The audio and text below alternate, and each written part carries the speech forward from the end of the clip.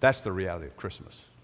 When we say with the angels, glory to God in the highest, and on earth, peace, goodwill toward men.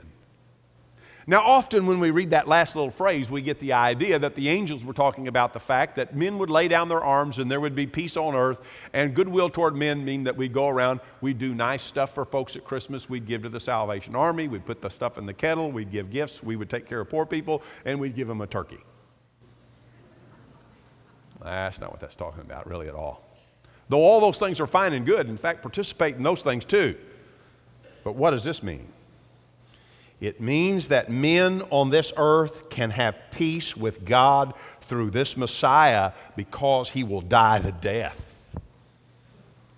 And that God has goodwill toward those who put their faith and trust in Jesus Christ. God has goodwill toward me, not because I'm a preacher. In fact, that probably puts me in greater jeopardy than you. And not because we're Baptist, though I personally see that as a positive. But God has goodwill toward us because we have placed our faith and trust in Jesus Christ.